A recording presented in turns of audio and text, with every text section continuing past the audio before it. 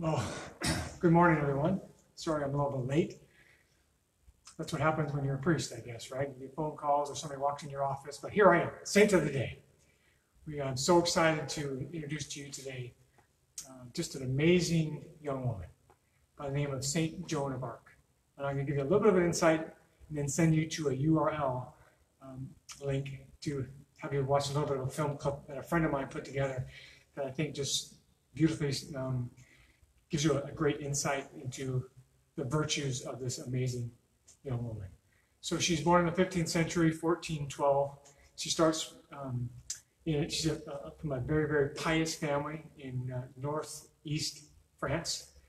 So she spends her youth in church, doing quite a bit of studying, praying, and just becoming very, very a pious young woman herself. Her faith means a lot to her. So early on, she starts to hear voices during her prayers. And specifically when she's 13 years old, she hears voices from St. Michael, St. Catherine, St. Margaret that specifically tell her, encourage her that she is the one who's going to go save France from England, from the English invasion, occupation. So as a 13-year-old, she receives these visions. She eventually gets to the French court, asks the Dauphin. The Dauphin is the oldest heir apparent of the king. So she petitions to spend some time in front of him and to try to convince him that what her visions are divinely inspired and that she needs to speak to the king to lead his army. An army that eventually she will lead, and she will recapture France back from, she will recapture France, yeah, so kick out the English and bring France freedom.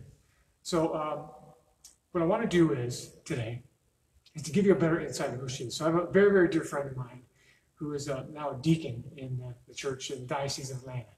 And he has this video apostolate that he's put together films. It's called Cane and Wine. It's a production company that he's put together. Canaan Wine, Cane and Wine.